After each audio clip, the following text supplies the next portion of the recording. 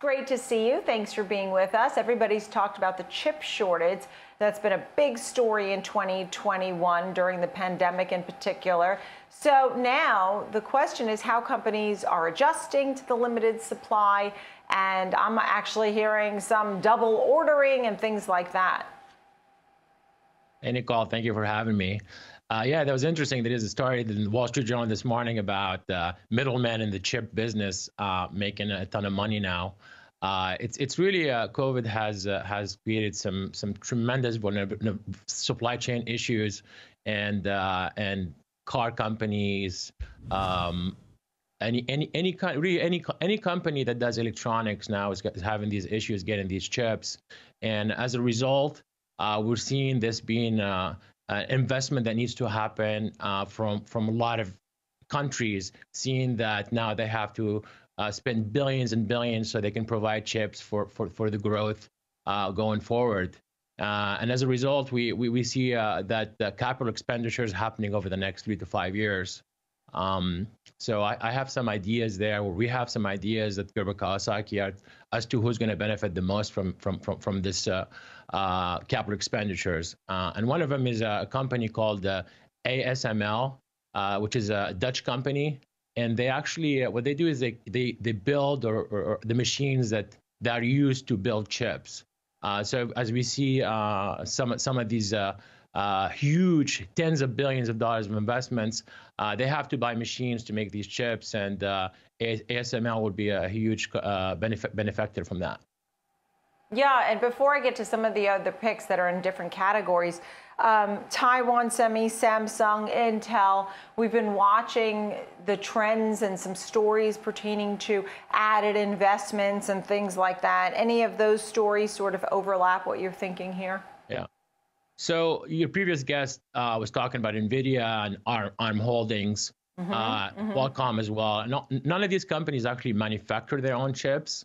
They're called fabless, which means that they actually have to hire companies to manufacture. And those companies are Taiwan Semiconductors and Samsung. So they really have a monopoly there. However, when TSMC or Taiwan and Samsung have to build these large fabs or chip manufacturing hubs, they need to buy machines to do so. And that's why ASML, we think, is really the best play there.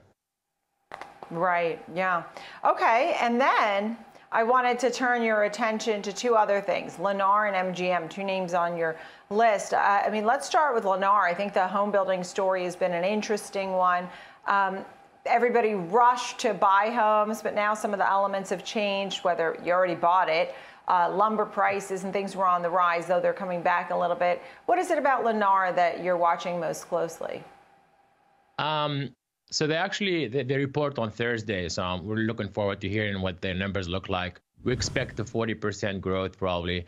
What I like about Lennar is that it's where they are. They are in the southeast, Florida, Atlanta, areas actually that benefited from people moving during COVID. Sure. They also, yeah, it's so we really like that. They're also a high-end home builder.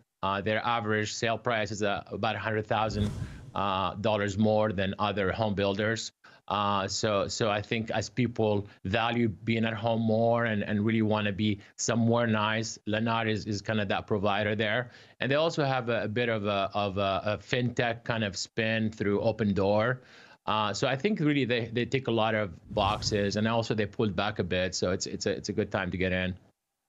Right. Yeah, I know. And the story about rising rates hasn't really come to fruition, at least right now. There was a worry that rates would be on the rise. Remember, they were really running hot at one point. Yeah. And they ran to 1.7 for the 10-year, for example, which really could ultimately really push things like mortgage rates. But you're not seeing that, at least not for now.